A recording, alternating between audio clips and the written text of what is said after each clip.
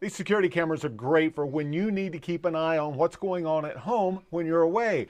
But if you're not careful, some of the bad guys could be using that security camera to keep an eye on you.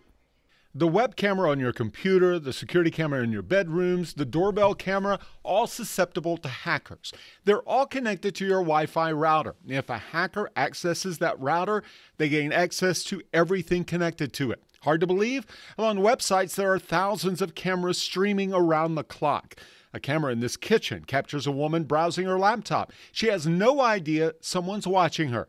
How do the bad guys access someone else's web camera? By hacking into their Wi-Fi router with the username and password. Now, many routers are sold with a default username and password. Lots of times, it's admin and numbers or just the word password.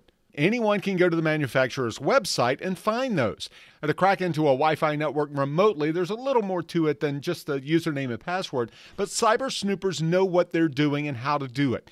So take a moment to inspect your Wi-Fi router. Download the app and check the password. Newer routers have better security, so if your router is 5 years old or older, the login credentials are probably available online. If your security camera or any smart device moves, makes a noise, or blinks a light, contact police because someone may have hacked it, may be watching you. That's What the Tech. I'm Jamie Tucker.